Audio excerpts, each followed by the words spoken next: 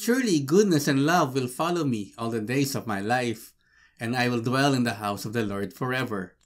Hi, I'm Pastor Luther Oconer here in Dayton, Ohio, and welcome to episode number 6 of Shutdown Devotions.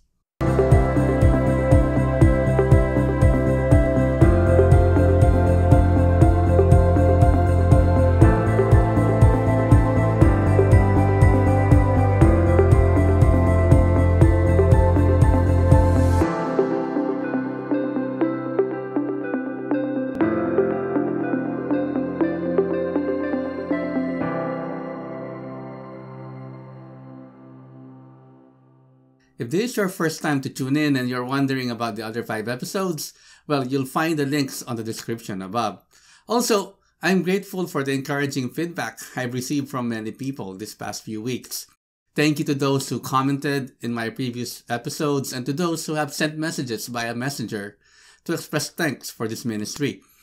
I also would like to give a special shout out to Tito Junbuya of Tarlac UMC, who painted a beautiful painting based on our last meditation on the road to Emmaus.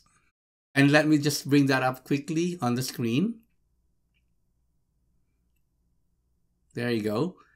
Maraming salamat po, Tito Jun. And of course, greetings to his wife, Dr. Presi Buya, and their whole family. So, for this episode, I want to talk about sheep. For frequently in the Bible, we find humans being compared to sheep. For example, in Mark chapter 6, when Jesus saw the large crowd that followed him, he felt compassion for them and called them as sheep without a shepherd. For it is true, sheep can easily go astray without a shepherd. They require more attention than any other livestock. Why? Because they can't take care of themselves. How come? Well, first, sheep are nearsighted. That's why they need to stay close to each other. Second, they're very timid. Even a small animal can cause the whole flock to stampede. They have little means of defense, and so their only recourse is to run at the sight of danger. And third, they have no homing instincts. They can't find their way home. Dogs, horses, cats, or birds, they have homing instincts. They can find their way home if ever they get lost. But sheep are simply not capable of doing that. But in Psalm 23, it's the other way around. We find a description of a sheep in good hands. A sheep that has a shepherd. And King David, the author of the psalm, surely knows what he was talking about because he himself used to be a shepherd. He knew what a sheep is, and he definitely knew what a good shepherd does. But even though he was a shepherd, he said in verse 1, "The Lord is my shepherd." He essentially described what it means to be a sheep in the presence of the good shepherd. So, how did he describe it? First, it is a state or place of utmost satisfaction. In Psalm 23, verses 1 to 3, David said, "The Lord is my shepherd, I shall not be in want. He makes me lie down in green pastures. He leads me beside quiet waters. He restores my soul." Many people never seem to get satisfied, and almost everybody wants more. The world seems to want more. But most of the time, our wanting for more leads us to a cycle of wanting which never can really satisfy. Just take a look at our consumer-based culture. We tend to want more. We want more of this and that. More gadgets, this latest cell phone, the latest car, equipment. And it's a cycle that never ends. And where does it lead us? Well, it just leads to more consumption that never satisfies. But clearly, for David, he said he shall not be in want. He is satisfied. Why? Because God is his shepherd. Now, in what ways God satisfies him? What does the good shepherd do for his sheep anyway? Well, first, according to David, he makes me lie down in green pastures. So the good shepherd leads his sheep to a fertile pasture where they have plenty to eat and their stomachs are full. Here then is a picture of a sheep so completely satisfied. that there isn't the least bit of desire for anything more. But did you notice the wording here? David said, He makes me lie down. Only the shepherd can make the sheep lie down. So in order for a sheep to lie down, three things need to happen. What are these three things? Well, first of all, they have to be full. Kailangan busog sila, for hungry sheep stay on their feet searching for another mouthful of food. Secondly, they must be unafraid. Kailangan silang hindi takot. For they will not lie down if they're fearful. For the least suspicion of wolves or bears will make them flee. And thirdly, if flies or fleas are bothering them, they won't lie down. They must be comfortable before they'll lie down. It means that a sheep will never lack in provision at the presence of the Good Shepherd. So friends, God is the only one who can make us lie down in green pastures. Amen? And then David says a second thing. He said, He leads me beside quiet waters. He restores my soul. Well, sheep are easily frightened by fast-moving or raging water. They're poor swimmers and they get bogged down with their heavy wool. So, when the shepherd comes to a moving stream, he doesn't try to force the sheep to drink it. Instead, a good shepherd builds a dam and makes a quiet little pool where the sheep can drink from. Church, remember this, God knows our weaknesses. He leads us by still waters. He promises to protect us from the temptations that we can't handle. He never puts us into situations in which we cannot cope. And because of that still quiet waters, we are refreshed and restored. Yes, there is utmost satisfaction in the presence of the Good Shepherd. But there is another state that happens, and it is this. It is tremendous confidence. Tremendous confidence. For according to David, on the second part of verse 3 down to verse 4, he said, He guides me in paths of righteousness for His name's sake. Even though I walk through the valley of the shadow of death, I will fear no evil, for You are with me. Your rod and Your staff, they comfort me. So the Good Shepherd guides the sheep into right paths. But here's a twist.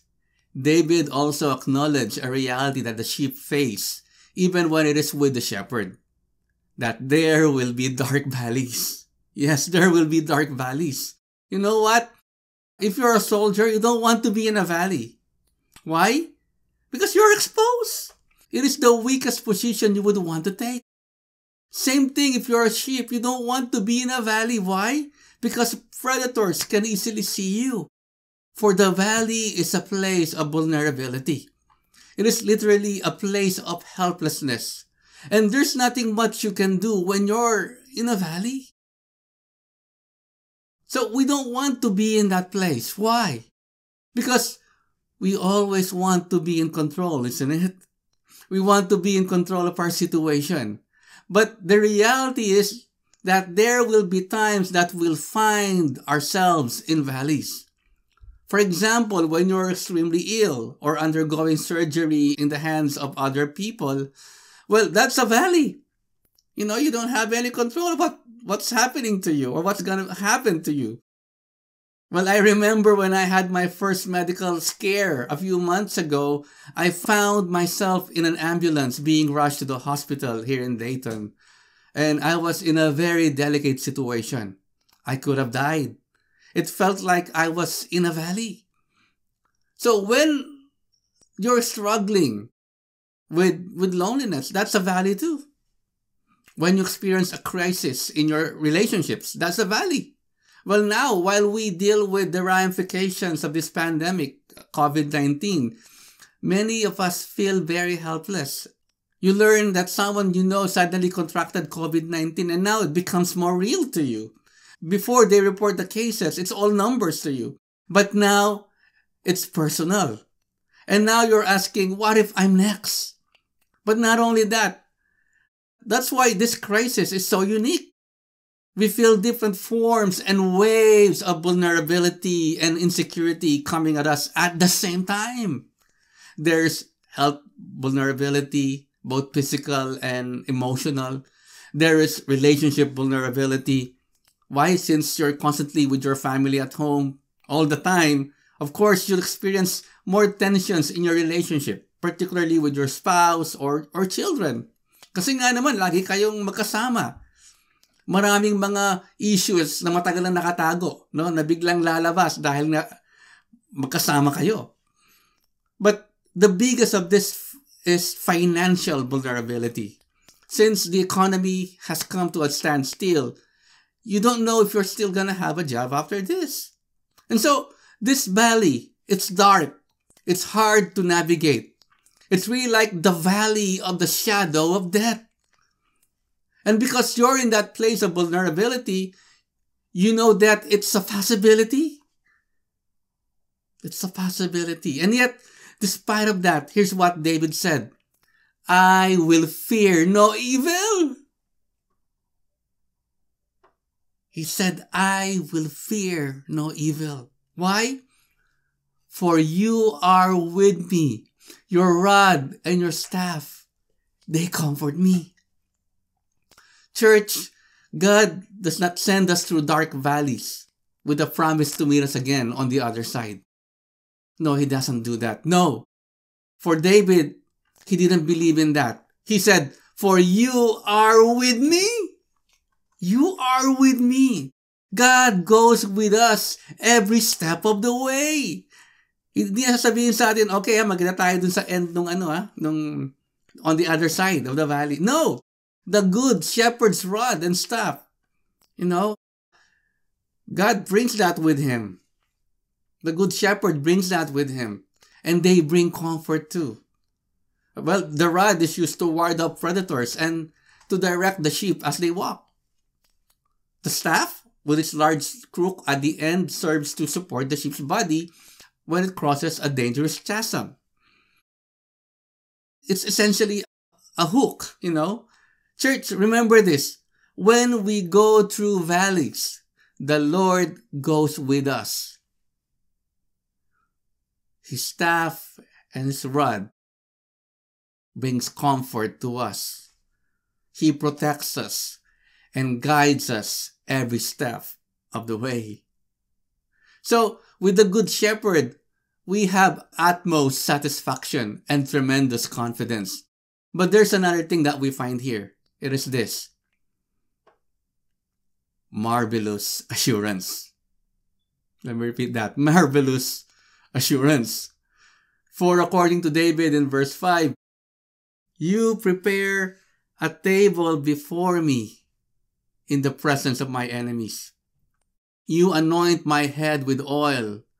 My cup overflows. Church, we can have marvelous assurance in the presence of the Good Shepherd. Amen? For this assurance of God's goodness and grace comes to us no matter what situations we might find ourselves in. Even in extreme situations, even in the presence of enemies or adversities, God prepares a table for us. Meaning, we can afford to eat in the presence of our enemies. Alam niyo, mga sundalo, pag nasa labanan, walang time kumain ng mga yan. No? Soldiers won't have time to be able to eat in the midst of a battle.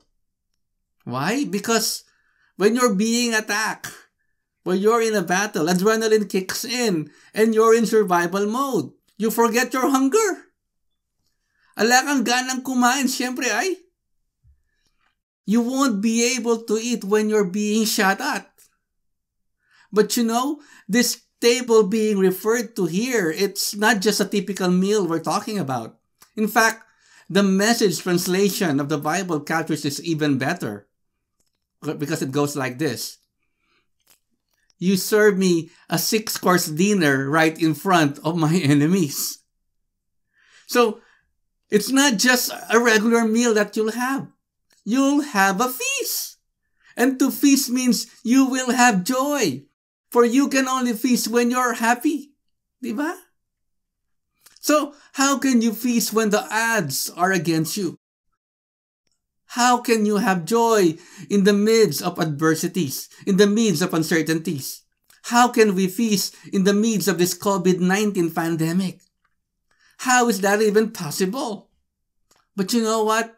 David testifies that it can happen because we are with the Good Shepherd.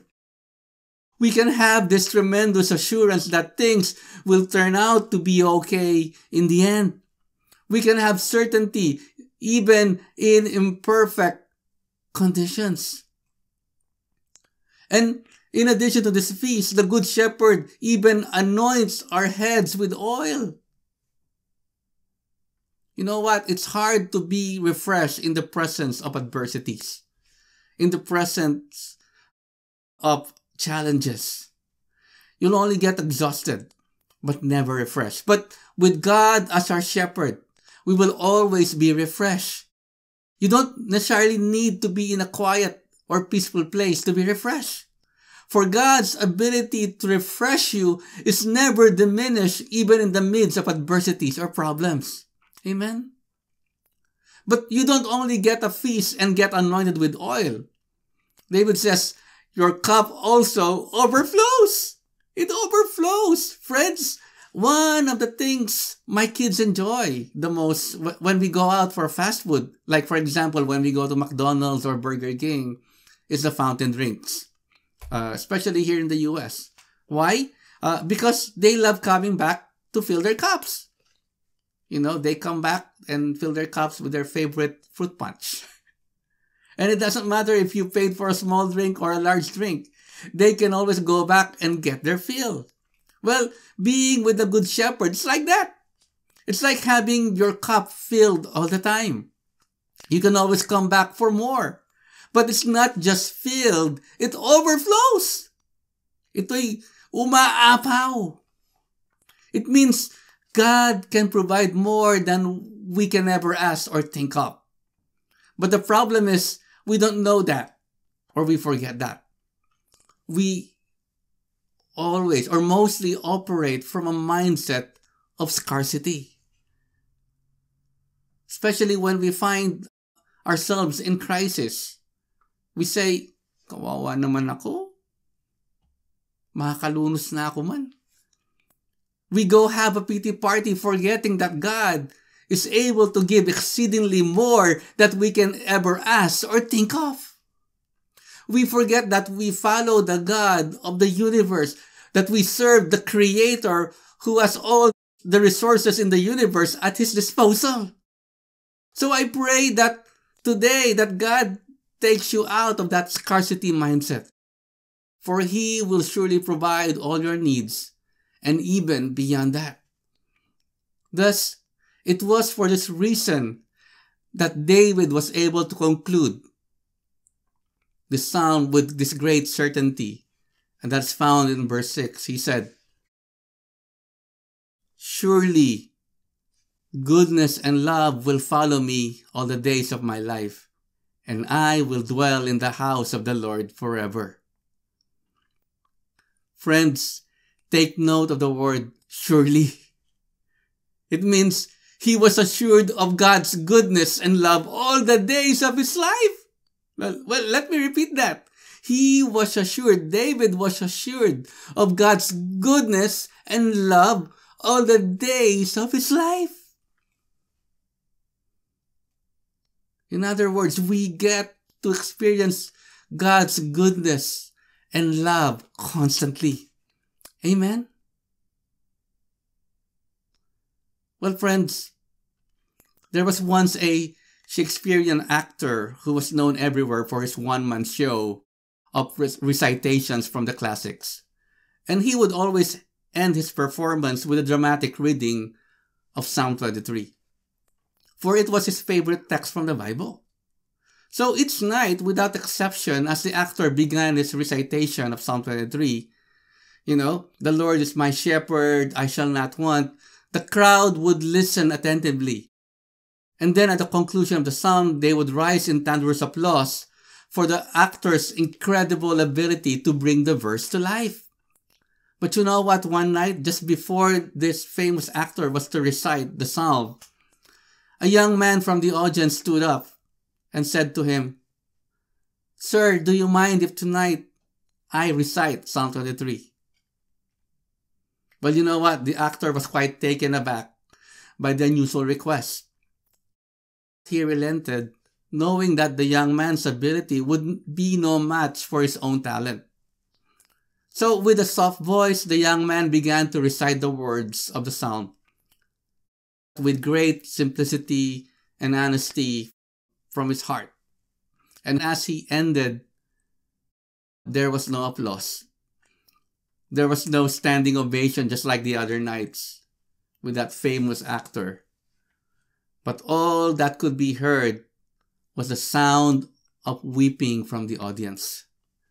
The audience had been so moved by the young man's recitation that every eye was full of tears. So amazed by what he had seen, the actor went to the young man and said, "Well, I don't understand. I have been performing that for years, but I have never been able to move an audience as you have done tonight. Tell me, what is your secret?" You know what? The young man humbly replied, "Well, sir, you know the psalm, but I know the shepherd." Friends, that's my prayer for you today. I know you know Psalm 23, but my prayer for you is that you will begin to really know in a special way the shepherd. He is the good shepherd. May you encounter him in a special way today. Let us pray. Let us pray.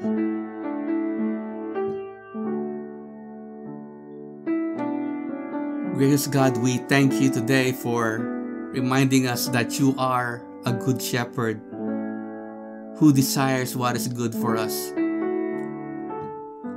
We admit that we are like sheep in need of a shepherd.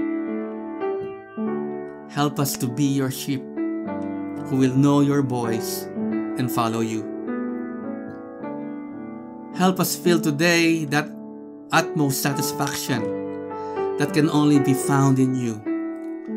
Make us lie down in green pastures. Lead us in the still and quiet waters.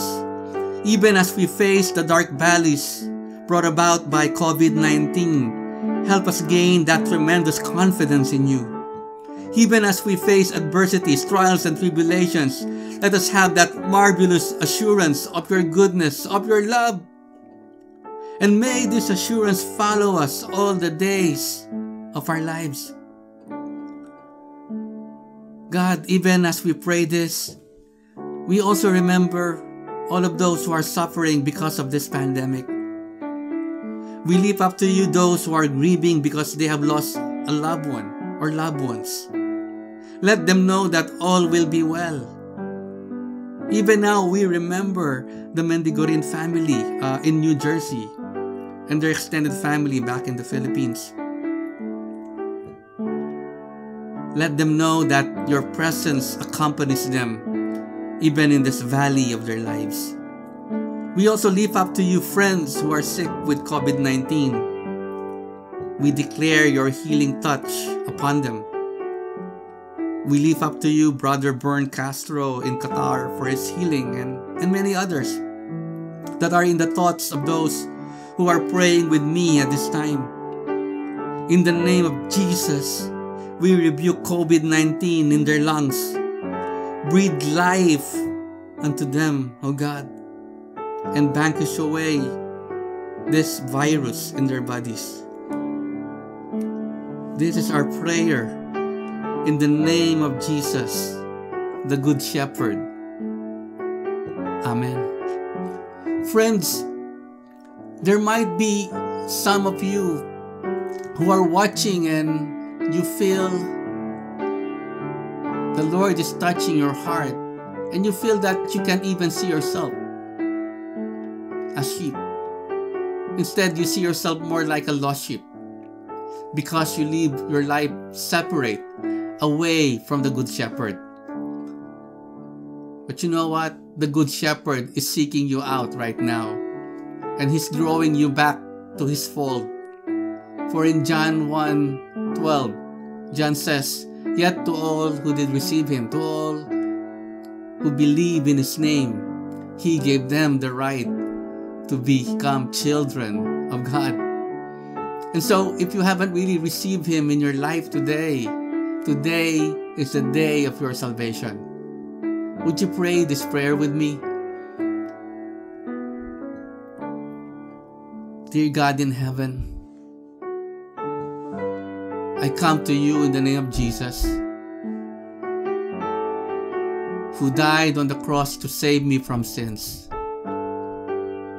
I admit that I am a sinner in need of a Savior. Forgive me from all of my sins. Come into my heart. Be my Savior, be my King. Be the Lord of who I am, and I will never be the same again. In Jesus' name, Amen. Friends, if you sincerely prayed that prayer for the first time, know that Christ dwells in you. And as promised in John 1:12, He gave you the right to become His child. Also, please send me a private message. I would love to know more about you, and I would be glad to tell you more about next steps on how to begin your walk with Jesus. Also, if you have any prayer requests, please don't hesitate to message me or leave a comment below. Friends, thanks again for tuning in. You go walk with the Good Shepherd. God bless.